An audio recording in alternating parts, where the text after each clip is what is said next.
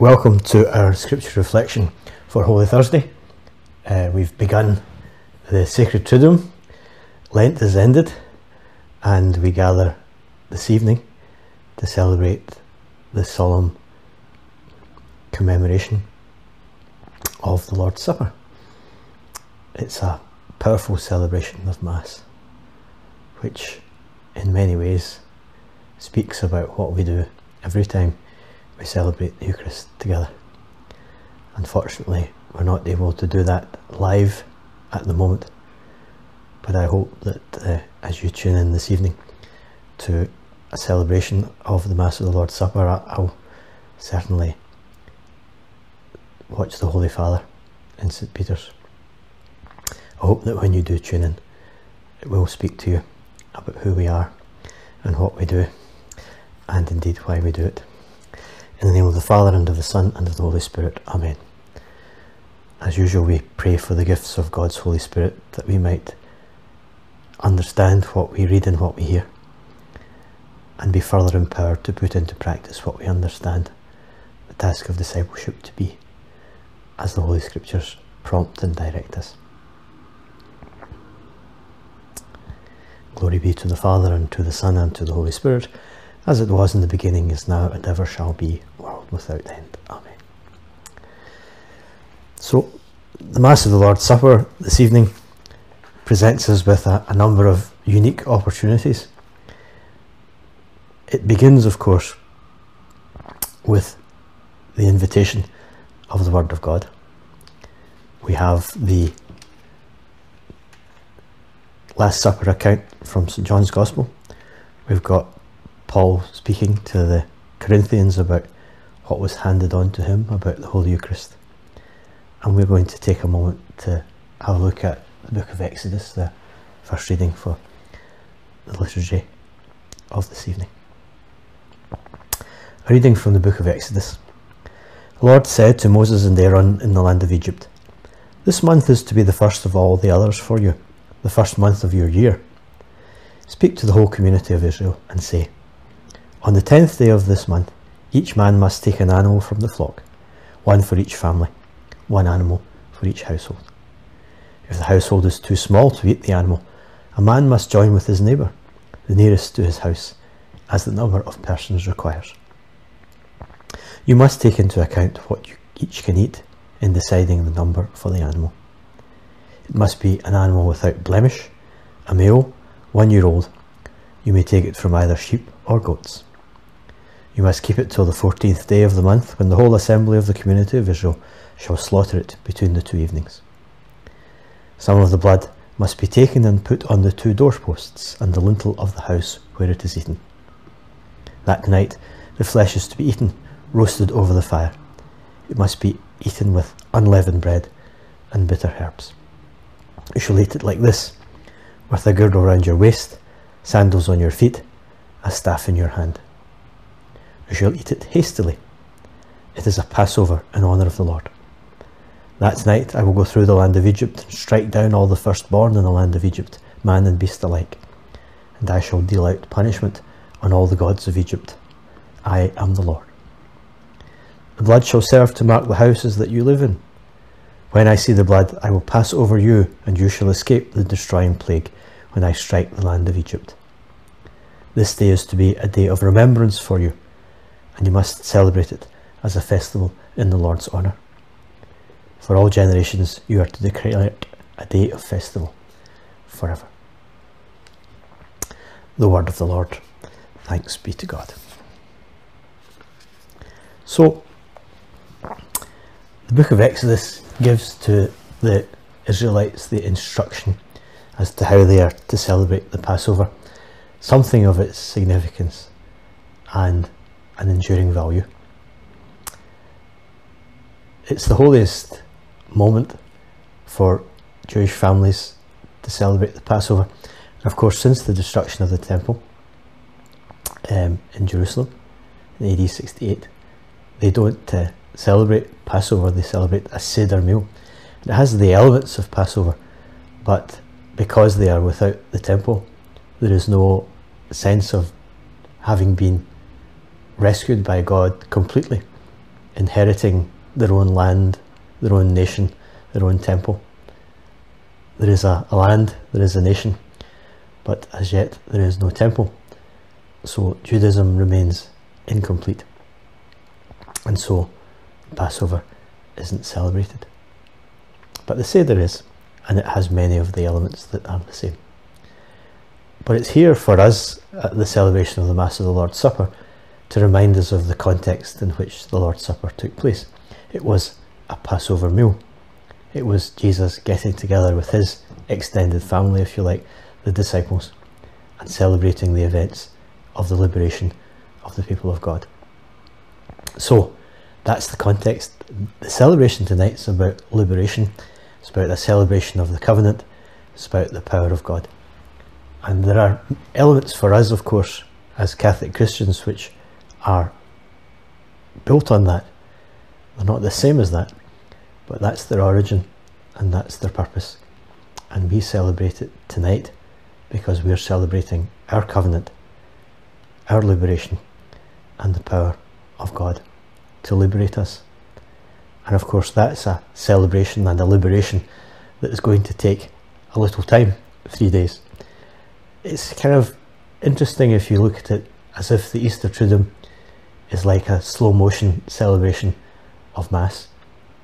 We celebrate the Lord's Supper, we celebrate the passion and death of the Lord on the cross, and we celebrate the resurrection.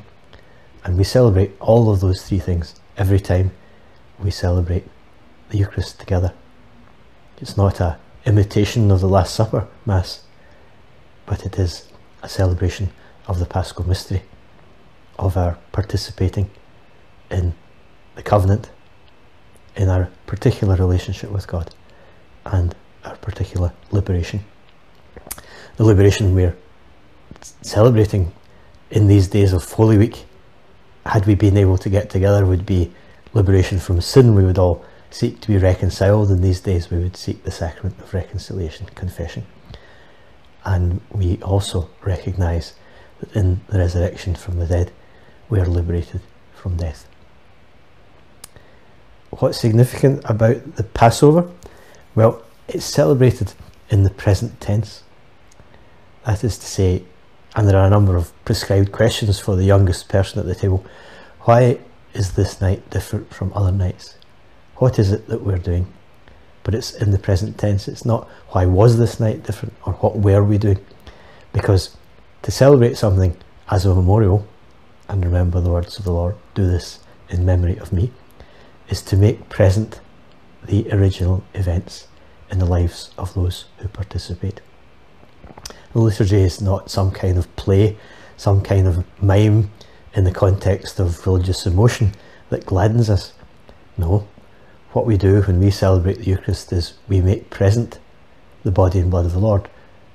Just as he gave his body and blood to the disciples that night, it is a making present. It's not simply a memory, it's a memorial.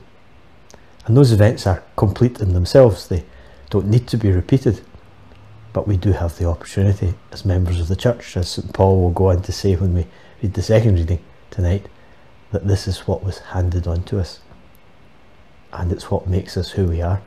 Because in the way that the Exodus and the giving of the law and the inheritance of the promised land made of a people who were not a people before a great nation, so the Eucharist builds us as members of the Church. It's to be eaten in haste, with a staff in your hand and a girdle round your waist, with unleavened bread, bread that's not had a chance to sit and to rise. It's taken in haste because it's food for the journey. It's about escape, liberation, and so it's a nourishment which is required to sustain us on that journey of embracing the liberation that the cross, death and resurrection of Christ has offered us. Our salvation is already achieved, but our part is to embrace it and to live it, and indeed to make it present. So while we are reading historical instruction in the book of Exodus, it's an instruction present, an instruction for our lives, and an instruction which is new for every age and indeed for every year that we celebrate it.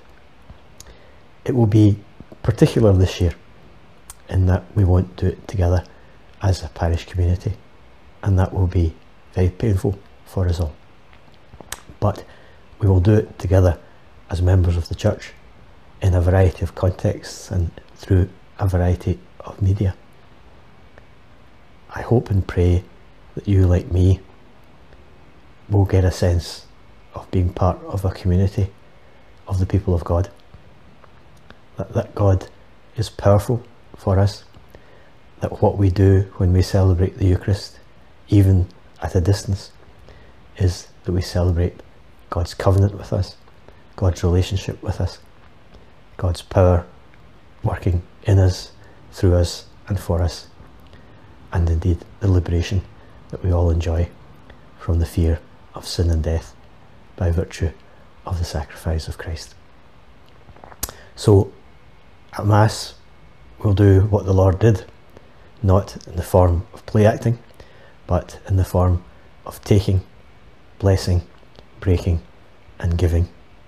That's why the procession of gifts, the consecration, the Lamb of God and the distribution of communion are the key hinge elements of our celebration of the Eucharist, and it's good for us to celebrate all of them with particular emphasis. So you will witness rather than participate in the taking, the blessing, the breaking and the giving of the bread and the wine that we believe becomes the body and blood of the Lord. I hope in doing so you have that sense of covenant, you are special to God, of the power of God at work in our midst, and of the liberation that comes from being a member of the people of God. And that further, the Eucharist, whenever we get the chance to receive it again, will prove itself to be a nourishment for us, sustenance and food for our journey. Let's end with our prayer to St. Roch, patron saint of those afflicted by plague. O blessed St. Roch, patron of plague victims, have pity on those who lie upon a bed of suffering. Your power was so great when you were in this world that by the sign of the cross many were healed of their diseases. Now that you are in heaven, your power is not less. Offer then to God our hopes and prayers, and obtain for us all that health we seek. We make our prayer through Christ our Lord. Amen. St. Roch, pray for us, that we may be preserved from all diseases of body and of soul. In the name of the Father, and of the Son, and of the Holy Spirit. Amen. I hope that you, together with your families, get some time to chat if you're not able to meet in person. I hope that you take a moment to reflect upon the Eucharist that builds us as members of the family of God. And I hope you, your families, friends and neighbours are safe and well, and that your care for one another is a tribute to the values that we share and to the gift of Christ which we seek to reflect in our own self-giving. Stay safe and stay well. Goodbye.